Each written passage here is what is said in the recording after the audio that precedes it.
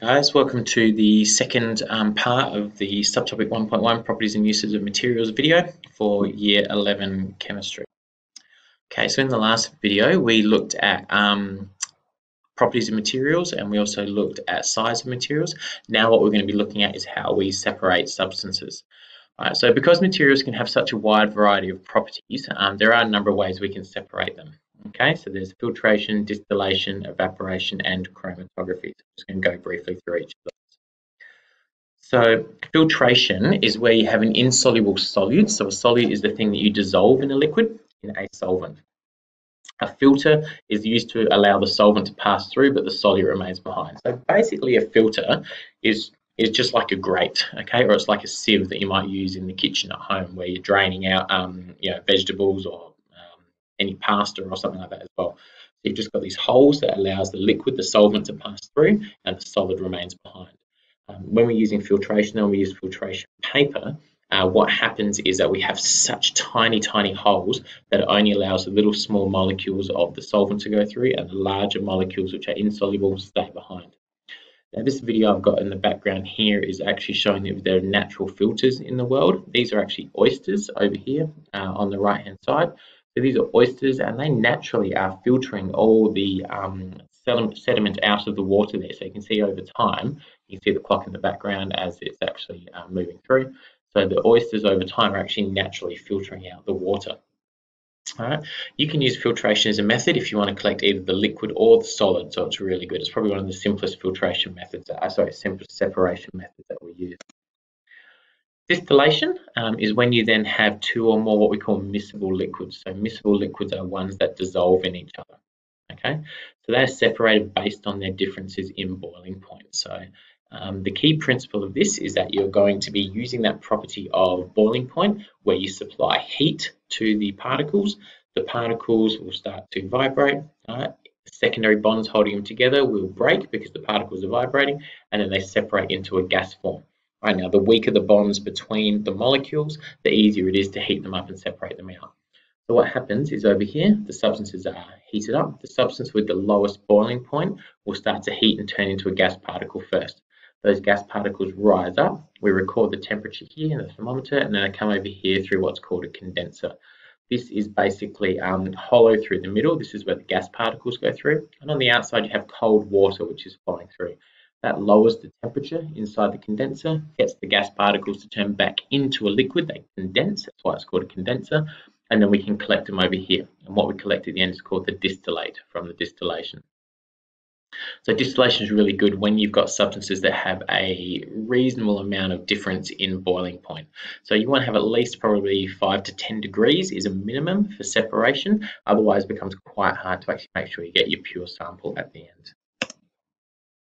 Then we've got evaporation. This is when you want to get a soluble solute out of a solvent. So what I mean by that is, so you've got something that's actually dissolved in a solvent, in normally water or a liquid, and you want to get that solid out. So what you do is you heat the solvent till it starts to evaporate. Okay, you don't heat it too quickly, you're just trying to lightly get rid of the solvent that's there.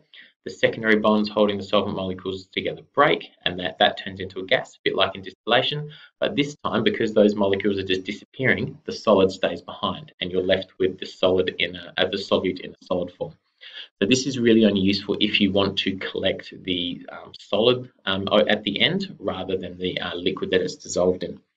Salt fields here are a really good example of this. They naturally have these salty lakes, which are just the sun evaporates off the water and leaves behind the pure salt here. So that's an example of how we use evaporation in the real world.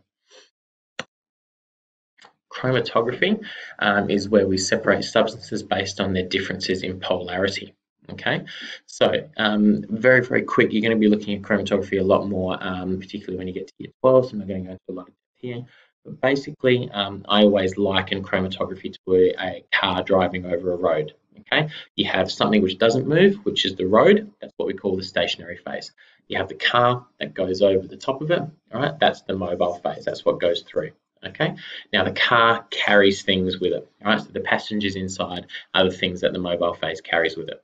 So here in the case of this paper chromatography we're looking at, we have the paper there. Okay, that's the stationary phase.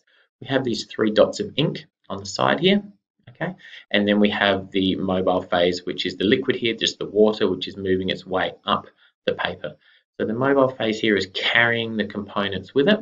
The components are attracted to the stationary phase at different rates. So you can see the blue, for example, on each of them is moving up really quickly. So the colours separate and the blue's right up the top. That means the blue is really strongly attracted to the mobile phase and moving quickly. And it's not strongly adsorbed to the stationary phase, the paper at all. That's why it moves so quickly. All right. The general rule for this is like dissolves like. Okay, we don't like using that term too much, but so if something is polar, it will be attracted to a polar mobile phase or a polar stationary phase. Again, we'll look at that a lot more in year 12. There is a video on chromatography if you want to have a look at that as well on my website. But for the moment, if you just understand that we use it to separate substances based on the differences in polarity, that'll be fine. Now, at this point, you might have no idea what polarity is. That's okay as well. There is another video on my website as well, all about an introduction to polarity in molecules. That's normally something we look at in the next topic when we're looking at covalent bonding and covalent molecules. So I just put this little flow chart together there to help you out with working out which method you want to use to separate a mixture of materials. I've summarized each of those different methods in this video over here as well that you might want to watch. But basically, you have a look at your mixture. Are they soluble in each other? If they're not, right, that's what's called a heterogeneous mixture. So if there's a solid in there, then yes, you filter it out. If you're not, then you use a separating funnel. Okay, a separating funnel is where you have two layers, something like oil and water. You can easily separate them out using a separating funnel. If they are soluble in each other, though, that's called a homogeneous mixture. So if you're trying to get a solute out, which is the solid, then you use evaporation. If you're not trying to get the solute out, do they have significantly different boiling points? If they do, I'd use distillation. If they don't, you could use something like chromatography. Distillation is just a bit of a quicker and easier method than chromatography, but you can use that as well.